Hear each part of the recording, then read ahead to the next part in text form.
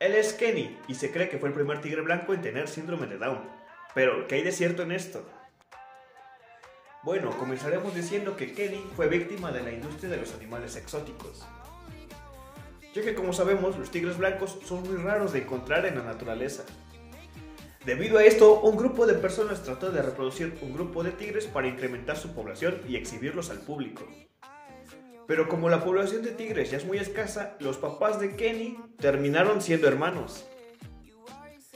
Como consecuencia, este tigre nació con muchas deformidades en su rostro, como la de su mandíbula, además de presentar problemas genéticos, por lo que se creía que tenía síndrome de Down.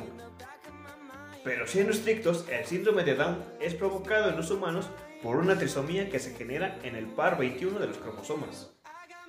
Pero los tigres solo cuentan con 19 pares de cromosomas. Por lo tanto, esto no puede ser un síndrome de Down. Aún así, esta es una de las consecuencias del apareamiento de individuos de la misma familia.